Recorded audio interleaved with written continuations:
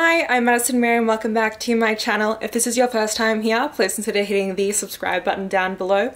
And without further ado, let's get into my Bridgerton vlog. Hi, so I'm very excited for this reading vlog. I'm filming this intro like halfway through actually doing the vlog itself, but this is a reading vlog where I'm going to be reading all 8 of the Bridgerton books, including the second epilogues. I have not watched the Bridgerton TV show and I wanted to read the books before I did because I heard from a lot of people that you needed to read up to book 5 in order to not be spoiled while watching the show. I'm pretty much going in not really knowing much else about the series. I do want to say that there will be a couple of spoilers in here, but I will let you know before the spoilers do occur and they'll be on the screen so you know when to skip anything. I will also have timestamps for when I read each of the books, just in case there's a specific book you want to know about. So without further ado, this is going to be a super duper long vlog, but I really hope that you do stick around for all of it. It has been an absolute blast to film and kind of just see what it's like. These are my first Julia Quinn books too. I have never read from her before. I have read historical romances, but never hers.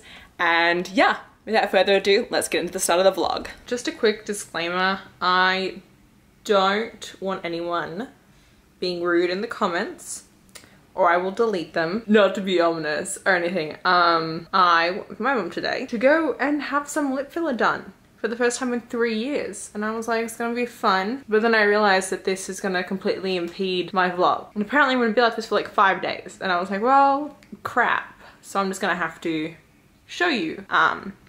Okay, so this is what they look like. I got them done this morning and it is nighttime now. But yeah, so my initial thoughts on The Duke and I really love it. Oh my god.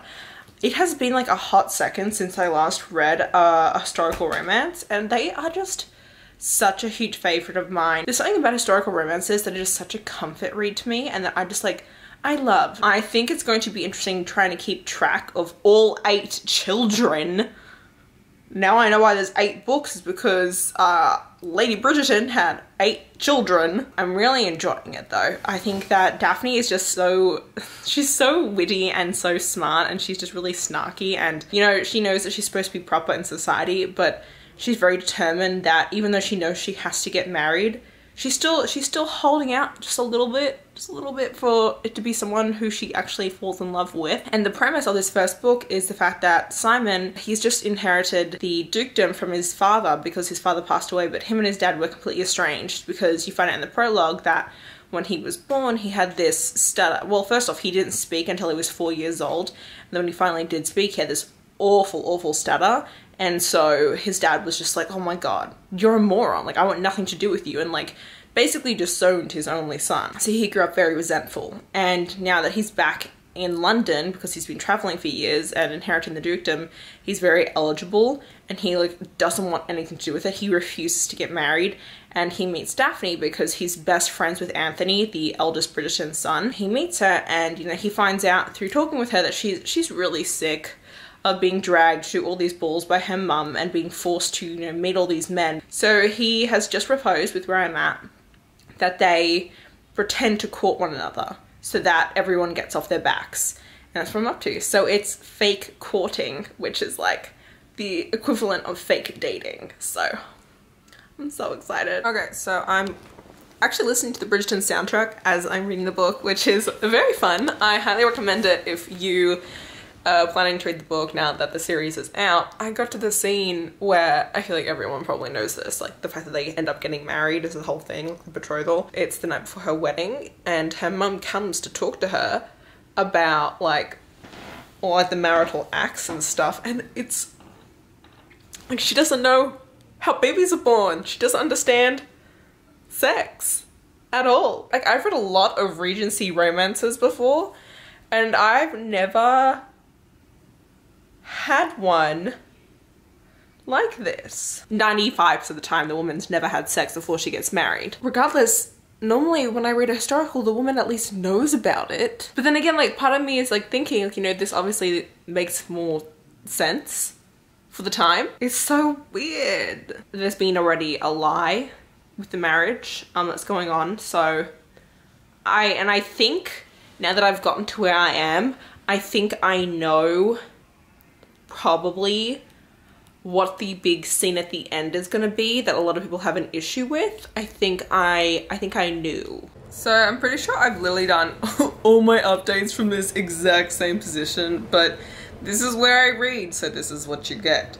I finished the book a little earlier today and it was really fun. I was right about what I guessed when it came to the like event, and I did ask my parents about it afterwards if it was in the TV series, and they did keep it in, which was actually kind of interesting because it is a very controversial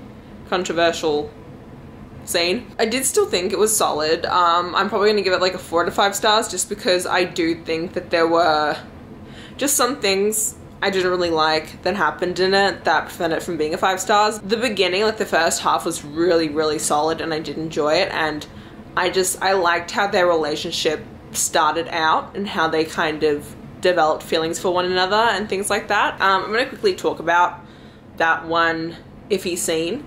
So I'm just gonna shove up like a little spoiler warning. The reason why Daphne and Simon get married is because they're seen kissing and her boob is out. And so their brother is like, either you marry her or I kill you.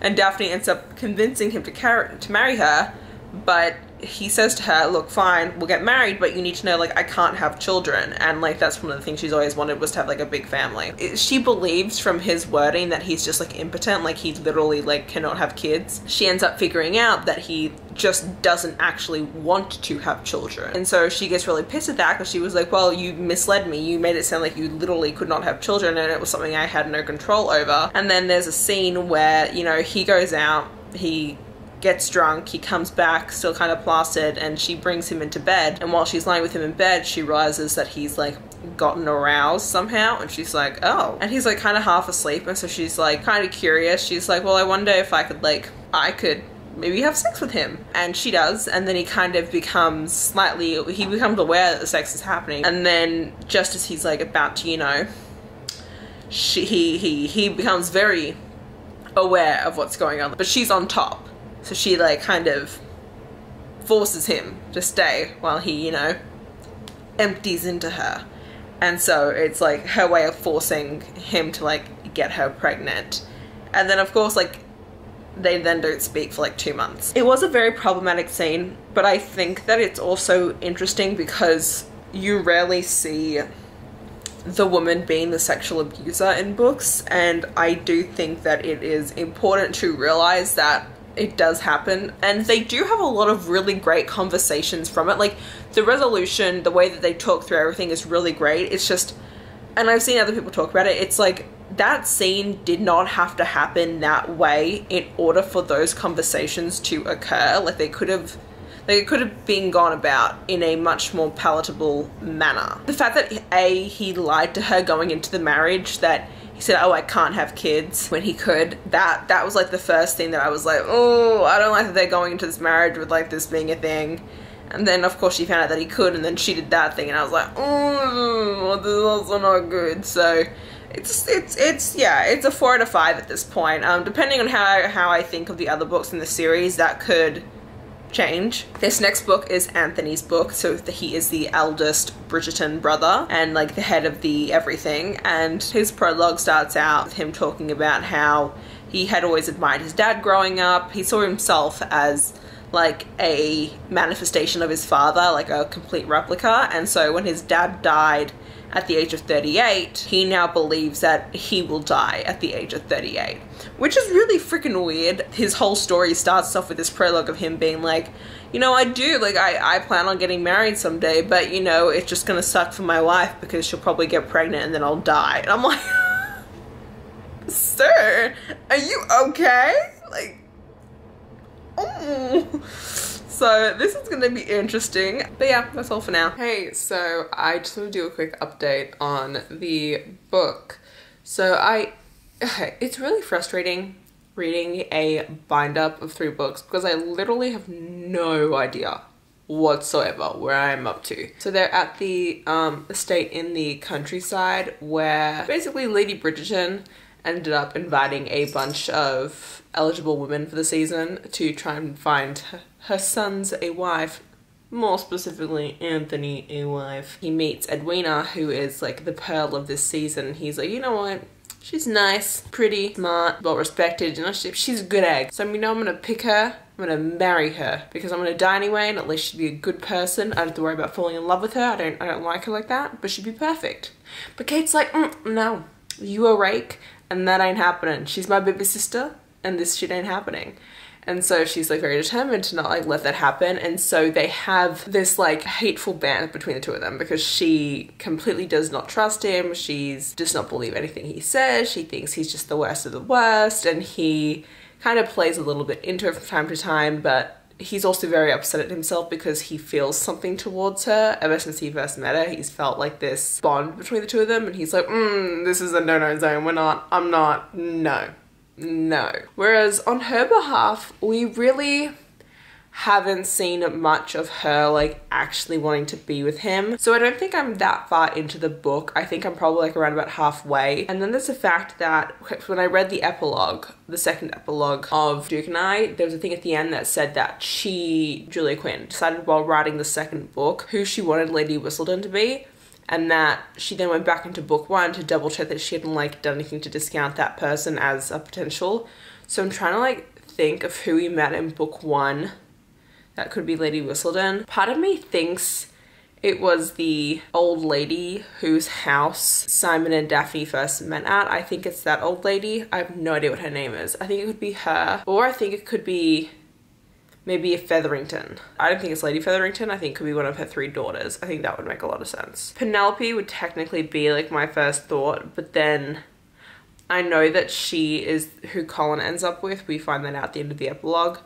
And I know that Colin's book is book 4. And we find out who Lady Whistledown is in book 5. So that discounts Penelope at least. But I will admit that Lady Whistledown doesn't have as big of a role in this book as she did in the first book. And I don't know if that's just because our 2 characters just don't focus too much on that. Also because Anthony's been talked about a lot, but Kate really isn't. She's kind of like a wallflower in a sense. She's a great heroine, and there's a whole scene where they're playing like this mallet game, and she is just a fiend. She's awful at it. And it's just really fun. So this one definitely has a lot more snarky banter in it than the first one. Part of me does prefer this one already a lot more to the first one. Yes, that's it. Good evening. Okay, so here's my update. I finished the second book and I loved it. I loved it so much. Like 5 stars. Loved it so much. So I think that for sure the first book, The Duke and I, is gonna be like 3.54 stars, just depending on how the rest of the series goes. But I love them. They had some of the best banter ever, and just like the way that they came about their romance, because they were both so reluctant to like actually fall in love with each other as they were falling in love. It just made for like such great content. And Kate, she can give it as well as she gets it, and so it's hilarious to see her like always like biting back and stuff like that. Like I adore it. Like the second epilogue, I found out there's a second epilogue for all the books, and the second epilogue of this one is a recount of another like Pall Mall, whatever the mallet game is.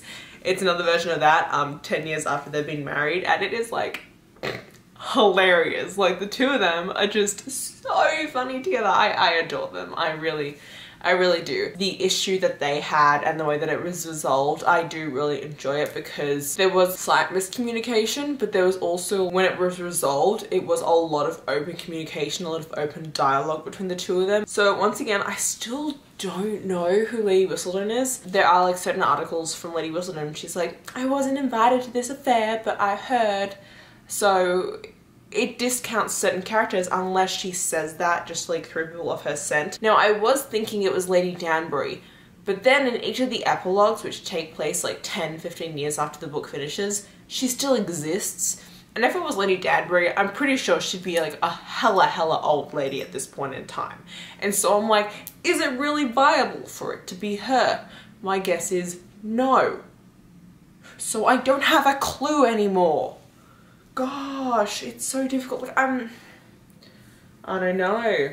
But yeah, so I started book 3, and this is Benedict, his book. What's really interesting about this one, I've only read the prologue for it. So this one was Sophie, and she is basically going to be a Cinderella story. I can already tell that. Now, I'm not sure how that's going to go for me because I'm not the biggest fan of retellings. Basically, she's a bastard of an earl. He refuses to acknowledge her as his bastard. He just has her living with him as a ward. And then when she's 10 years old, he ends up marrying the countess that he ends up, you know, bringing in and having. She has 2 daughters. The wife says to her, like, you can't speak to her, you have to be mean to her, all these things. Like, they don't treat her well at all. And she's basically like, ignored. And then he dies of a heart attack.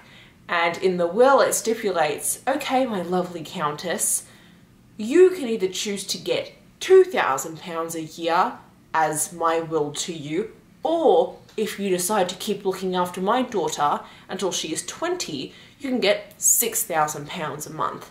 And she's like, well, you know what? I will keep looking after her, but I'm gonna make her be a maid. And that's all I know so far. And so if that doesn't scream Cinderella to you, I don't know what does. Okay, I'll update you when I've read a significant chunk more of the 3rd book. Bye. Took way too long to update you on the 3rd book. I have like not much left. The very first chapter is her, you know, doing the whole Cinderella thing, like going to the masquerade ball, meeting him and all that stuff. And then the next chapter, she ends up like getting kicked out of the house because the stepmom finds out that she went, and she's like, I don't have to look after you anymore, you're 20, so bye. She kicks her out. And then it goes to like 2 years later.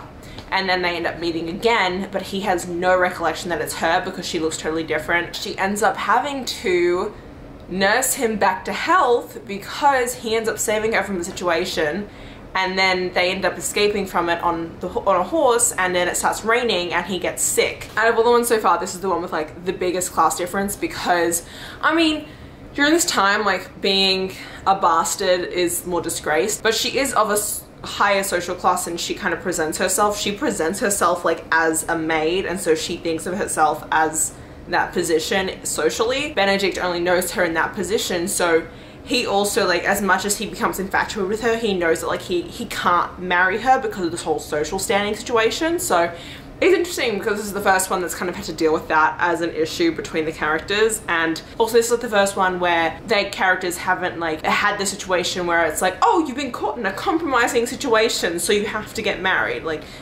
the first 2 did that, and I was kind of like, okay. This happened a second time. I was like, okay. So I like that that's not what's happening in this one, that is like a little bit different, because that whole compromise situation thing, it's fine to read every once in a while, but like, it's not like my favorite trope of all time unless it's like hate to love, and then they're like, anyway, I'm digressing. You could, without a doubt, read the 3rd book without reading anything else. Like, it is so different from all the others. Like, you barely see anyone else who's like a part of the family. You barely kind of have to know what's gone on previously, like, in this world.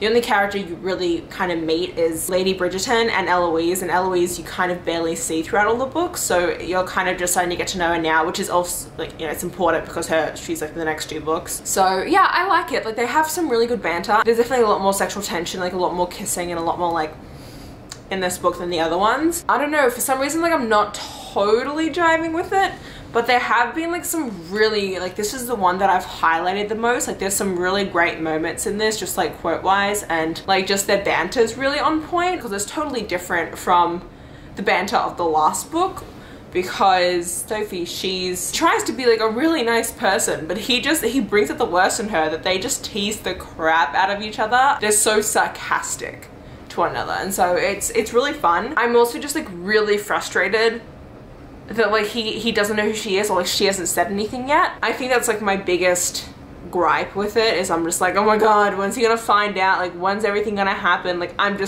constantly waiting for that, and so I think that's like kind of iffying it. Oh, a little PSA though, the book starts out, what he saves her from being raped.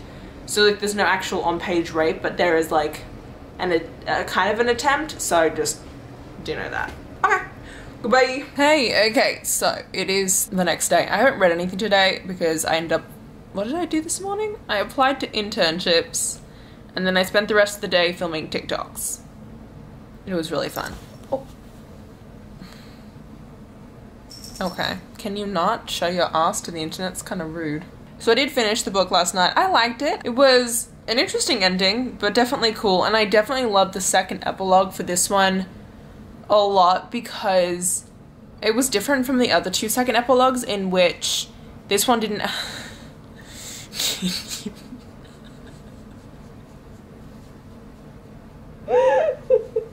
This one didn't actually focus on our couple, it focused on Posey, the sweet stepsister, and so that was really nice because it was kind of like a little bonus, like, novella, like one-shot story, kind of. I say one-shot if you're, like, familiar with mangas.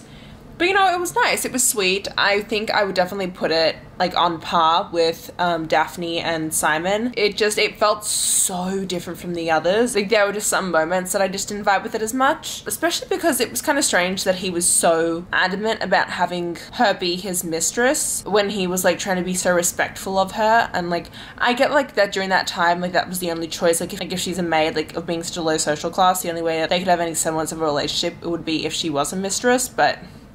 it was still something that was like, like the way that he just kept pushing it was like, bro, really? So, I don't know, but I did start book number 4, and I'm so shocked by it. So, I think I'm like, I don't remember, I think I'm 20% through it. I stayed up until 5 AM to buy Empire the Vampire from Waterstones last night, so like, I'm half dead at the moment. Penelope Featherington is 28 years old, so she's like, I'm a spinster. I'm on the shelf right now, and it's really interesting to kind of have seen her grow throughout all these years, because I was curious as to how they're going to do it, and none of these books go back in time, like they all keep on going forward and forward and forward, which I think is really interesting. So Colin is 33 and she's 28, and it's, you know, going to be their romance, except for the fact that, like, so an event that happened in the last book is what spurred on a lot of the things going on now. So the first 3 you could read out of order, but after that, it seems to me like you start having to, you know, you need the background in order for things to make sense. Like, I can't see anyone reading Penelope and Colin's book and, like, actually getting the full weight of it without having read the other ones. But this one's really cool. I'm actually kind of curious as to why people are saying that Lady Whistledown is revealed in book 5, because I feel like it sounds like she's going to be revealed in this book, because what this one centers around is the fact that Lady Danbury is offering a £1,000 reward for anyone who finds out the actual identity of Lady Whistledown. And that's because, like, it's just a really boring season. And then Colin doesn't want to get married. But, like, he does want to get married.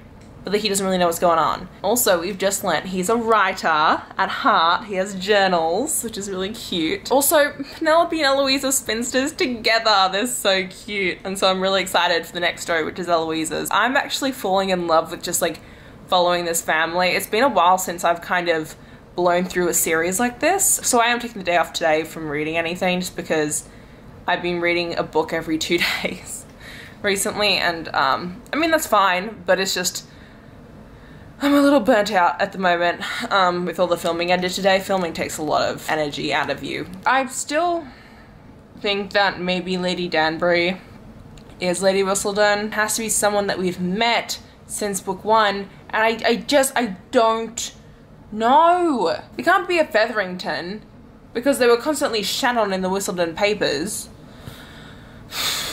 Hello. Also, another one of my Hello Lovely Books t-shirts came in, and it says Moody Readers Club on here, and, you know, I love it, because I do.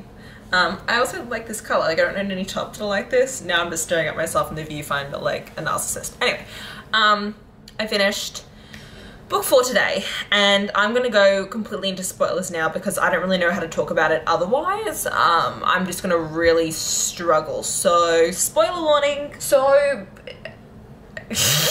Penelope is Lady Whistledown, and I really did not see that coming. I never would have guessed it would have been her, and I don't like that it's her. I really don't. I just don't think it makes, like, I get it, and I did like the overall storyline with how this book went, with, like, her talking about how much she loves to write and like the fulfillment she got from it, and also like how it was like her thing and how proud she was of it, and then how she like helped Colin with his writing. Like that was really sweet. Like I love that whole aspect of it. I just feel like I needed more from like her being Lady Whistledown. Like I just feel like it was like I just did not really believe it. And then like just their romance, I was so into them. I was so into them until it was their book, and then I was just kind of like, ah, like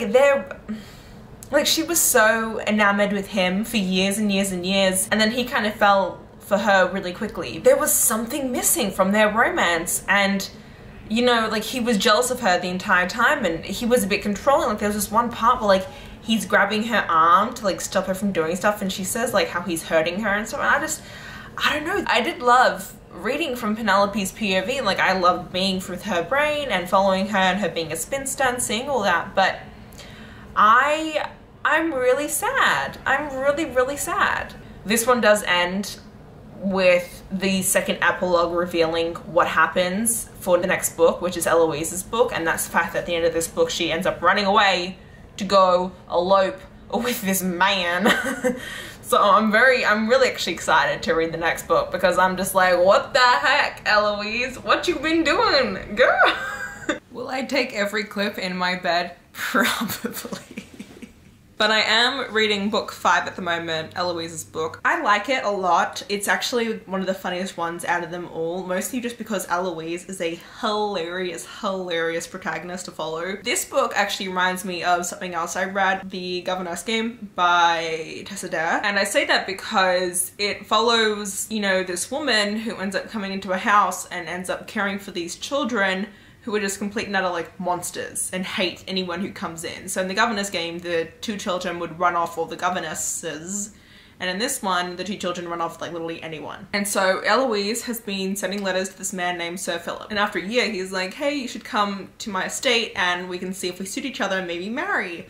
And she's like, you know what? Okay. And so she goes, and it's about her going there, and you know, she doesn't actually, the way that book 4 ends is you find out that Eloise has just like disappeared, and they're all like, what happened to her? Because she secretly leaves to go to his estate to see him. And she gets there and he doesn't expect her, and the 2 children that she didn't even know he had kids, okay? He's a widower, by the way. He's a widower. This is a widow romance. He's shocked because he like didn't expect her to be there. And he's also like, he's very guilty because he feels like he's a bad dad.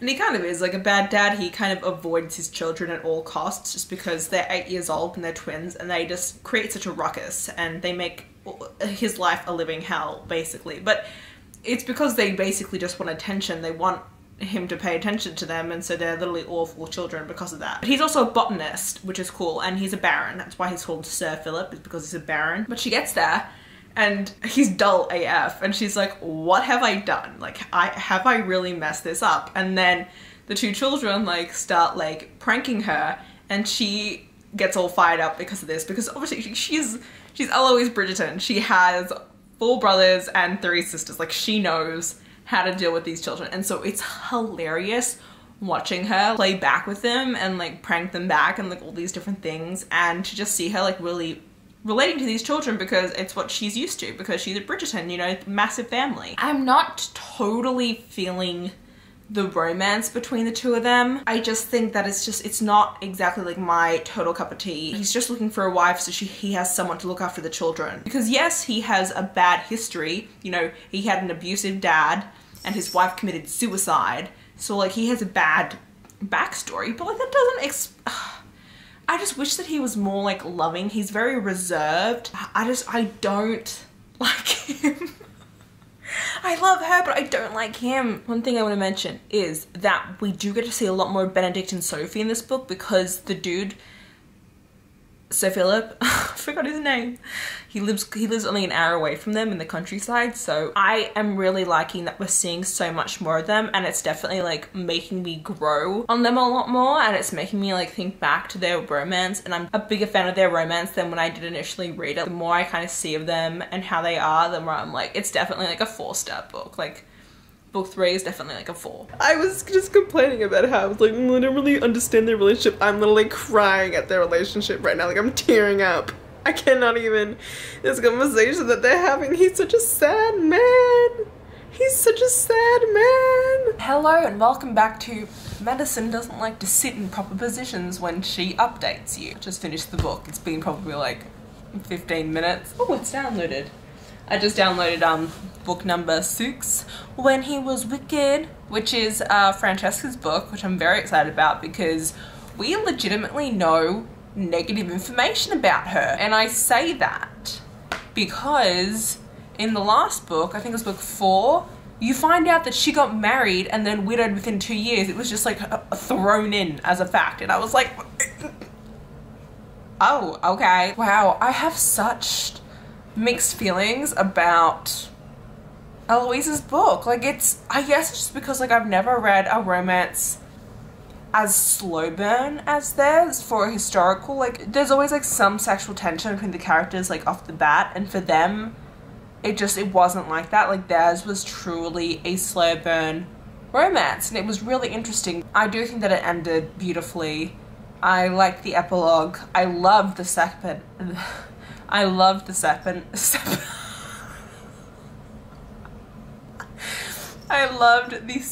epilogue for this one because it follows Amanda when she's 19 and it's like a mini diary. These epilogues are getting better and better as they go on. It's really interesting. When I get to reading, I'm probably going to sit in this position to read, which is not great for my back, but whatever.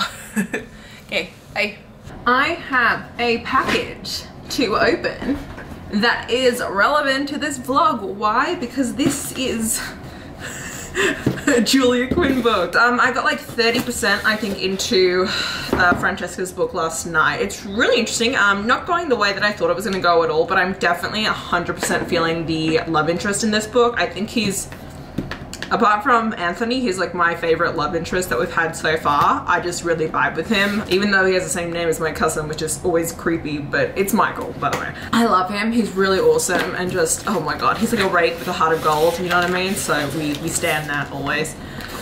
Oh my gosh, she has a little thank you note. Oh, that's so sweet. Okay, so I bought a book off of Mercari. Oh my god. I love buying things off Mercari because the people are always so sweet. Oh my god. Oh my god. Oh my god. Oh my god. Oh my god. So here it is. The Duke and I.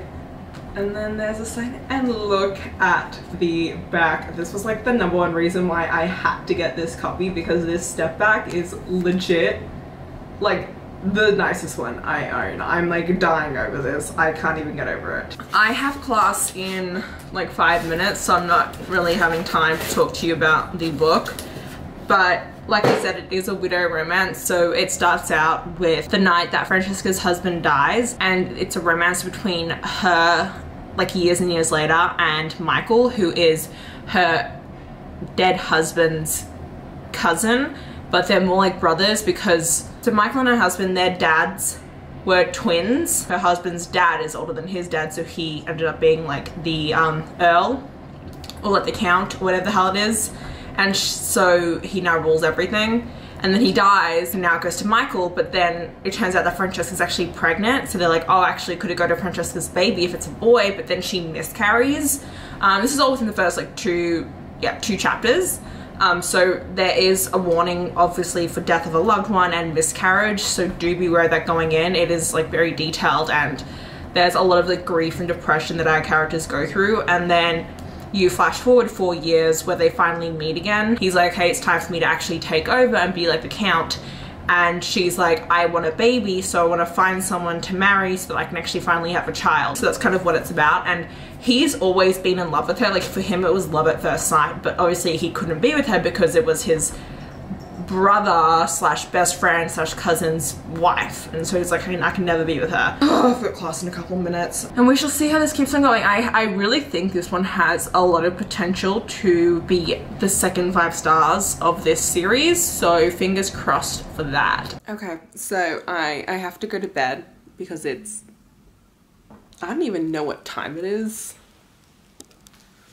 Hang on. 2:40 in the morning. I told myself, I was like, Madison, you're at 46% through this book. Just get to 50 and you can go to bed.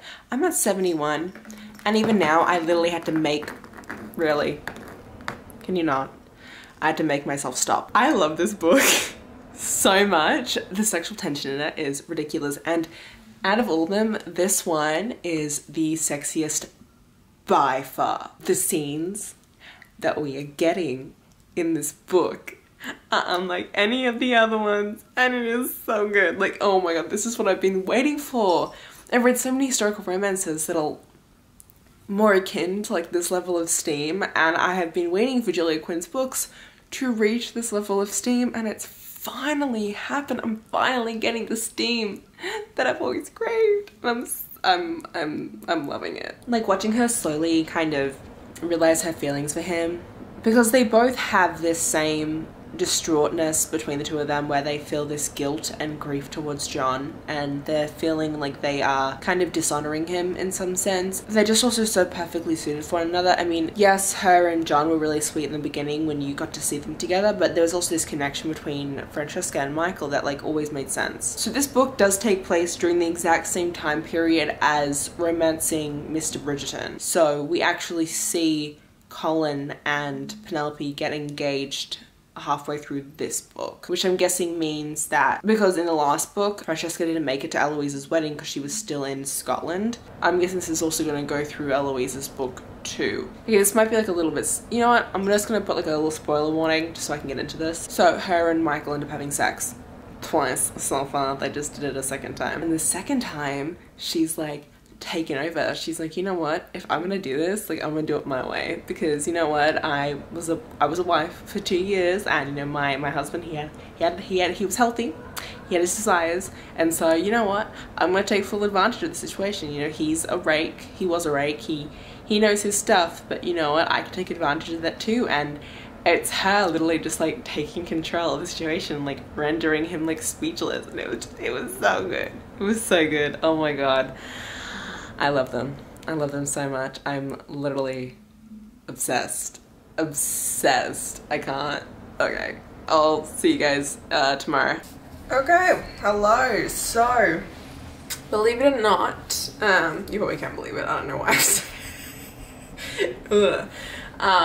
It's been actually a couple of days since I last updated you. I think it's been like 3. Most because I didn't read it all in those 3 days because little princess here wasn't feeling very well. She was a bit sick these last couple of days, and so I've been a very worried cat mama, and she was taking up all my attention. If I wasn't studying for my classes, I was worried about the little nugget. But she's doing well now, which is good. Yeah, so tonight I finished Francesca's book. Freaking just, I loved it. I loved it so much. 5 out of 5 stars. I do really want to mention, especially towards the end and in the epilogues, that there's a lot of talk about Francesca's infertility and the struggles she has with trying to get pregnant, and how literally everyone else in the epilogue, especially getting pregnant before her, and all the talks about that. I think honestly I can say this has actually taken over book 2 for me. I thought Anthony and Kate were going to be like my number ones, but no, Francesca and Michael are like my favorite ever. I'm so giddy over them. Like I almost cried when she was like struggling with infertility and everything. Oh, I love them. I love them so much. Like, and there's this one line in the second epilogue that is from Violet's POV. It says, Violet loves all of her children equally, but she loves them all differently. And I was like, oh my god, if that is like not the most accurate sentence about like parents and their children, like wow. So I did just start book 7, Hyacinth's book, and it's between Hyacinth and Gareth St. Clair, who we had met I think like maybe once in one of the previous books, or like his name had been mentioned, but he is actually Lady Danbury's nephew.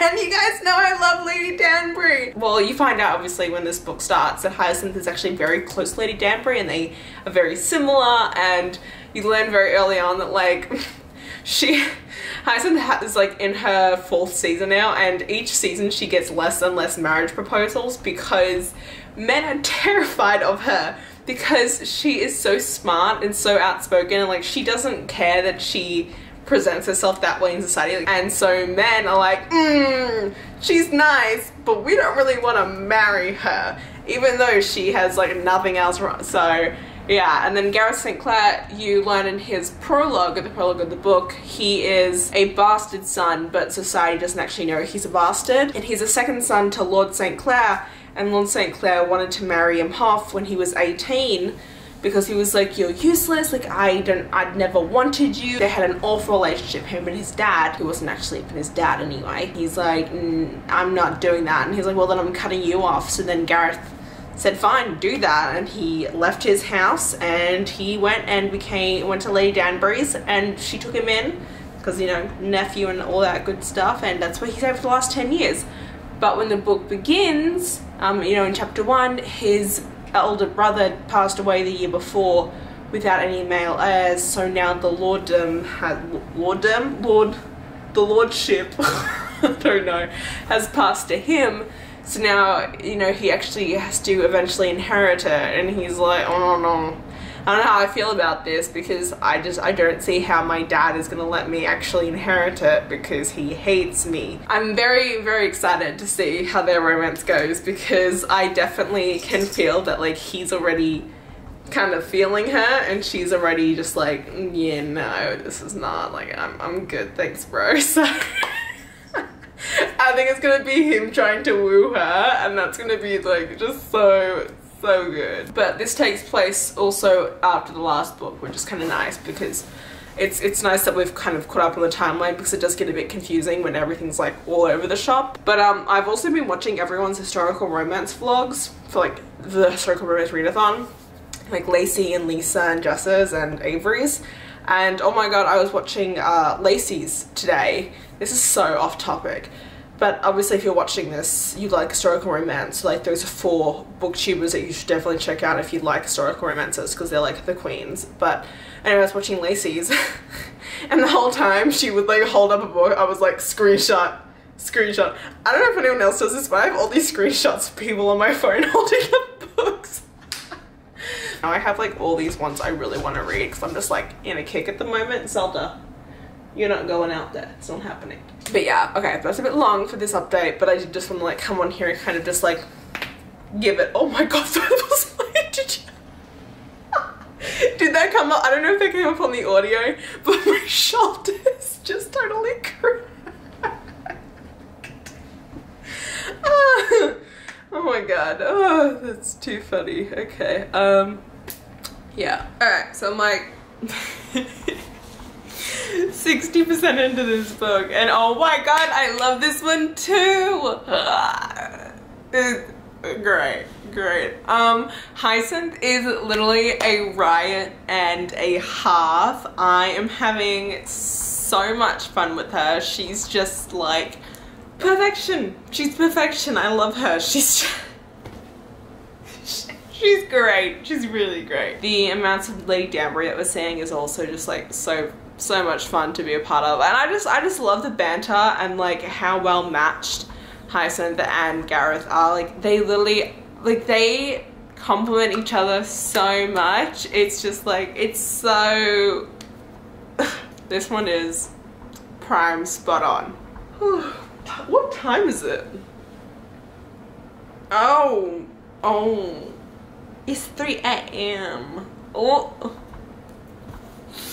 should I go to bed? I'll read to 70% and we'll go from there. Oh, also there is a slight mystery subplot to this one. I just thought it'd be fun to mention it. Oh, goodbye. Okay, so like I'm fully aware that I said I was going to read to 70%, and that was at 3 AM. It is currently 4 AM and I finished the book. Oopsies. It was such a blast. It's the quickest I've read any of them. I don't even know what else to say. I'll talk to you about it in the morning, because I'm like incoherently tired right now and the air conditioning's blasting like no other human being in the world. Hello. I just got done filming some videos And I was like, well, this package arrived, so I might as well open it for the vlog. And then I also go talk to you about the book I read last night. And I started the last book as well. I only got like 5% into it, but you know. eBay order of one of the books. Let's see if it is in good condition. We're gonna find out very quickly. This is so sweet. Wow, this is in like perfect condition. I thought there would be a step back with this. I can never tell, like whenever they have this, I always think there's gonna be a step back. We have When He Was Wicked. Wow, I'm actually so shocked this came in like such great, like, this doesn't even look like it's ever been read. I'm gonna look into like the step backs because I definitely want, okay, look, it's great. It came in great condition, but she can't stand for the life of her. So I'm just gonna, let's get into the book. So Gareth Sinclair and Hyacinth. Oh my god. You saw me. I read it in one night. I read it in one sitting. I flew through it. It was amazing. I just loved the two of them. I loved the whole storyline of it. It was just hilarious. I already told you guys the reason why they're in this story together, and Hyacinth is 22 and Gareth is 28. She is still in her seasons and he's definitely like considered like the rakish age, which makes sense because he is a rake. What I realized as I've read this series up until this point is that each of the books from the beginning till now, they get steamier and steamier as they go on, and I don't know if that's just because maybe Julia Quinn has like, that's just how she evolved as an author. She started off a bit more conservative and then kind of grew into it, but definitely in the last two books, in Francesca's and in Hyacinth's books, they were definitely more promiscuous as women. They definitely knew what they wanted from their men. They weren't afraid to, you know, say their opinions of what they wanted in the bedroom, or they didn't have any qualms about taking control. The steam between her and Gareth is definitely there. I adored the crap out of it. I loved all their banter. They probably have the best banter out of all of the couples, easily. It really flowed as a story, and I did love the whole kind of mystery subplot to this one. So Gareth gets a diary from his great-great-grandmom, and it's written in Italian, and he's like, I want to be able to read this, but I cannot. And so he brings it to his grandmother, you know, Lady Danbury, to be like, hey, do you know anyone who can translate this? And Hyacinth's in the room, and she's like, oh, I read Italian. And he's like, mother, really? Really? Of course you do. And so that's kind of how they start a lot of their correspondence between one another, is that she's translating this diary for him. And so they're finding out a lot about like his ancestry and everything that he came from and all that kind of stuff. So it was really cool in that sense. And the whole mystery subplot to that is they discover some things through that diary that they then become very enamored with. And I did love the epilogue for this one, both of the epilogues, the original and the second one. The second one was definitely what I wanted, because the mystery was not solved in the book, and I was like, I'm so annoyed. But then the mystery was solved in the second epilogue. Thank God, otherwise I would have been so annoyed. I was like, I need to know, like, does she, like, like, if you've read the books, you'll understand. I mentioned yesterday, you know, my favorite historical romance booktubers, but I just came across someone new today, and that is Jessin Reads Romance. I found her historical romance vlog. It just, like, popped up in my recommended, and I was like, oh, I'd never heard of her before. And I started watching it, and I'm, like, in love with her. She only has 3K followers, so definitely go check her out and subscribe to her channel, because I fell in love with her. I got like 5 minutes into her video and I was like, I love you, and submitted that as a comment, and I'm like, I hope I did not just scare this poor girl away because I want her to be my friend. I'm still only halfway through the vlog because I've been filming all day today, but I was like, oh my god, like screenshotting different ones I want to try out, and like I'm on a historical romance kick right now, and I'm so annoyed because it's February tomorrow, so I need to actually read a bunch of arcs.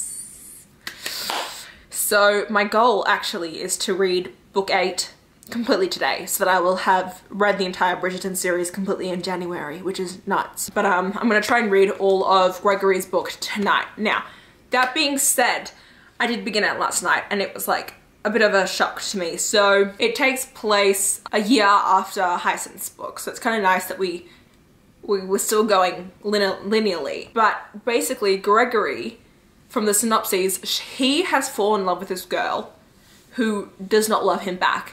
And then there's this other girl named Lucy who is in love with Gregory, but she's actually betrothed to someone else. And then Gregory ends up falling for Lucy, and they fall for each other, but she's still betrothed to someone, and so there's a whole problem. And so when the book starts out, it's a prologue that happens, and it's him running to a church, getting in there and being like, don't marry him, marry me, and like stopping the whole wedding. And it pauses just before she gives her response to him asking her to marry, and then it goes 2 months prior, which I'm guessing is when everything takes place. So 2 months for this to happen is just kind of nuts to me, because I'm like, whoosh, so much just happened. I'm very excited for this one, and yeah, goodbye. Oh my god. Okay, so I'm 57% in, and I'm gonna have to spoil right now because we just learned something. Oh my god, we just learned something, so I'm just gonna do spoilers. So we've known since the beginning who she was engaged to. And just the last chapter, Gregory found out, and he goes, oh, you're marrying him? And she goes, yeah, is there a problem? He goes, no, like he's gonna be a nice husband to you. And she's like, oh. And then, you know, a lot of chapters back at the very beginning, when her brother and she were talking about it, he was like, you know, he's gonna be really nice to you. And she was like, there's something going on here that he's not telling me. And now in this chapter, Gregory's like, someone's gonna tell her that, you know, yeah, he's gonna be a wonderful husband, but it's not gonna be a regular marriage because Hillsby doesn't like ladies. He's gay. And I was like, oh. This is actually interesting because it's the first time in any of these books we've come across someone who isn't straight. But like I said, I am 57% of the way through. It's fine. It's nothing like special or breathtaking. I think at this point it's kind of on the same level as Eloise's book at this point. Okay, so let me properly explain it. So when it starts off, Gregory is like, I believe in love, you know, I know it's gonna happen to me someday. I'll see the person who I'm meant to be with and I'll just know. And he walks in to, like Kate is having a couple day long party thing going on. He walks in and he sees this girl. He sees the back of her and he's just like, that's it. That's my woman. That's who I'm meant to be with. And that is Miss Hermione Watson. And then obviously Hermione Watson's best friend is Lady Lucinda Abernathy, who is Lucy, who is our female point of view in this story. So we follow for the first 35 to 40% Gregory being absolutely 1,659% in love with Hermione. And it's funny because I loved having Lucinda's POV because she was just like, everyone loves her. Every man loves her. And this happens every single time. And so she decides to help him in like attaining Hermione's hand. And that's kind of how they forge this friendship between the two of them. I don't know, the whole beginning with him being like completely in love with Hermione, it was just like, that was like totally boring. Like I was just not feeling that. So I'm definitely appreciating the rest of this at the moment. We're currently a week out from her wedding. You know, it's fine. It was nice to see a bunch more of Kate because I'd missed Kate. She's, you know, one of my faves. Ooh, I think I last updated you when I was reading the final book. I did finish it that same night. I did like it. I adored the crap out of Lucy. I just think that as much as I did enjoy it, the beginning, the whole start with his infatuation with Harriet, that was just, it went on for too long that it kind of messed up the whole pacing of the book. So even though I adored the book from there, like the ending of his infatuation onwards, it didn't really make up for it. Oh my god, I do want to put a spoiler warning, and also a trigger warning, more so, for the second epilogue. It is... okay. This is actually, no, it's not a spoiler, it's more of a trigger. So if you have ever known someone who has struggled after birth with immense blood loss and like almost dying and like complications, do not read the second epilogue because it is extremely hard to read and very distressing because Lucy gives birth to her 8th and 9th children, twins, and they're like, we have to stop after this. But then after she gives birth, she like half dies, and so there's like a lot of talk about that, and it was very heavy. It's interesting, you know, the second epilogues, they're either really sweet and light and just beautiful, or they're just like in your face, just like, oh my stars, like that, okay. So the next time I update you will be when I rank all the books, so yes. So it's been a hot minute. I was just about to start editing the vlog when I realized that I never actually closed it out because I was just waiting for my copies to come in and all that stuff. I have managed to collect each and every one of the books. They each have a step back except for An Offer from a Gentleman, which is so annoying. I've tried to track it down with a step back and it is just super duper hard. People want exceedingly high prices for it, and I can't in good conscience. I spent way too much buying each of these that I can't, I need to stop, okay? They are basically all used except for, I think 2 of them actually have really good condition, but I'm going to show you each of the covers and tell you my final rating for all of them and also the final ranking for all of them. Oh, and just quickly before I show you them all and give you like the ratings and stuff, historical romance reader sweatshirt from Hello Lovely box are amazing. I think yes. This is still available on their store, and you can use the code Princess15 to get 50% off when you buy one, and I love it. I live in their sweatshirts. Obviously, like, it's hot right now, so I'm not wearing it, but you get what I mean. Okay, let's go into the ratings. So here we have Romancing Mr. Bridgerton, and here is the beautiful step back. This one I ended up giving a 2.5 stars. It is my lowest rated one of them all. It was fine, but I didn't feel for it. Then next up we have these 3, which I all gave 3 stars to. On the Way to the Wedding, which is the one that's in like the nicest condition. It doesn't have like any markings on it at all. I don't think it's even been read. But here is the step back of this one. The Duke and I with this gorgeous step back. To Sir Philip with Love with this beautiful step back. Coming in at 4 stars is An Offer from a Gentleman. This is why I'm so annoyed that I do not have the step back of it. This is just like the regular book. It's really good condition. It's never been, like, it's barely been read or anything. And it's got like a really pretty picture here, which I know would be the step back if I owned it, but it's fine. And then these 3 are my 5-star books. The Viscount Who Loved Me has this wonderful, wonderful step back. And It's in His Kiss has this beautiful step back.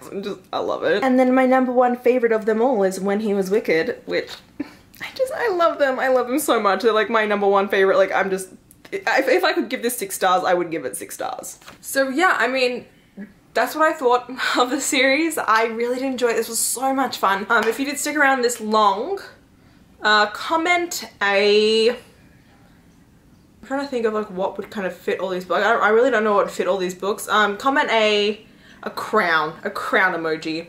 Why? Because some of these books were queen. I don't really know. But that's what I'm gonna do. I like doing this like in my longer vlogs. I like being like, if you made it to the end, do this, because I think it's like a cute fun thing and it always just makes me happy when I see them in the comments. But yeah, if you did enjoy this video, please hit the like button down below. If you want to see more of me, please go to my channel, and until next time, thanks a bunch. Bye!